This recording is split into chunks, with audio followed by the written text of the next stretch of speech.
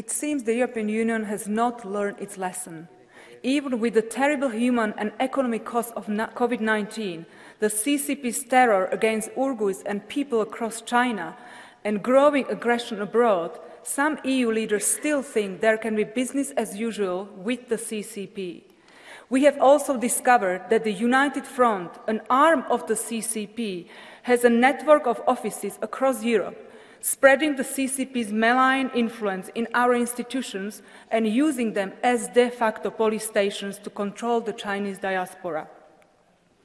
I ask, what more does it take for us to wake up and understand what sort of regime we are dealing with?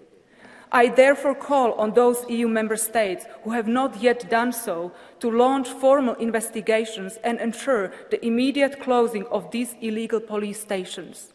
Dear colleagues, it is not merely disturbing that the totalitarian regime is allowed to engage in such illegal extraterritorial activities in the EU.